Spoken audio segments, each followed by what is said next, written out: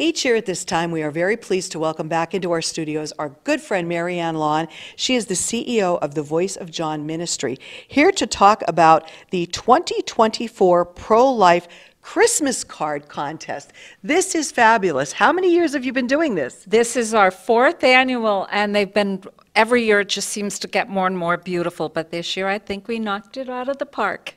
And when you do this contest, then, the proceeds from when you get the cards officially made up, who do they benefit? The proceeds go to our educational efforts. 100% of the proceeds go to the educational and outreach efforts that we have in educating our community, our youth, on the issues of abortion, infanticide, euthanasia, and assisted suicide.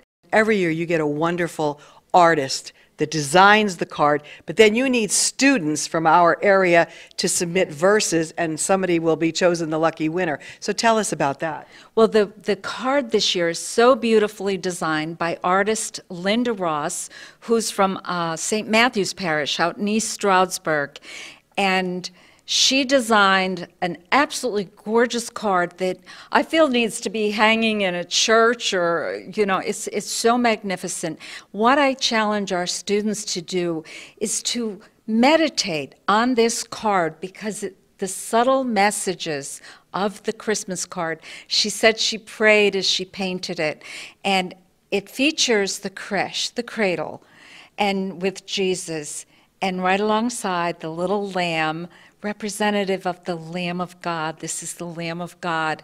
And in the distant background, you see a cross.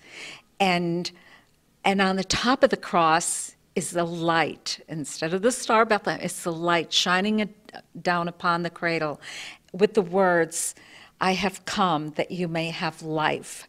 I want our students to meditate on it and come up with a pro-life message. The winning verse will receive $150, and the 2 runner-ups each will get $50. They must be submitted to me no later than October 15th.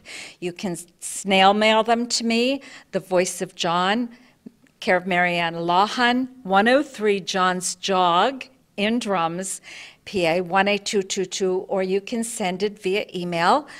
The Voice of John 1977 at gmail.com. This is for high school students to enter. So again, the deadline is October 15th, so that's quickly approaching. And then the cards will be available to purchase in November.